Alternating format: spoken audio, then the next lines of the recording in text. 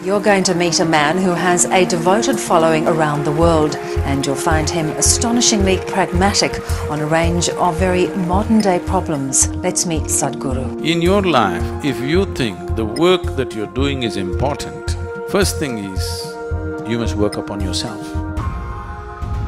This is a curious thing because what is the true definition of yoga? How to overcome this fear. So what do we mothers do for our children? This moment, how joyful are you feeling within yourself determines the quality of your life, isn't it so? My grandfather gave me an article written by you. Yeah, I'm not that old as your grandfather.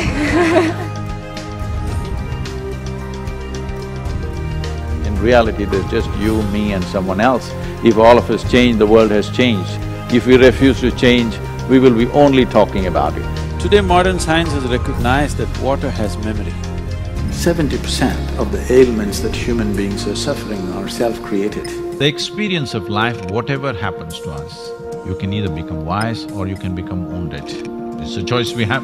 If God doesn't necessarily exist, why do we need gurus? Why do we need Sadhguru? When you're in an unfamiliar terrain, it is sensible to take instructions.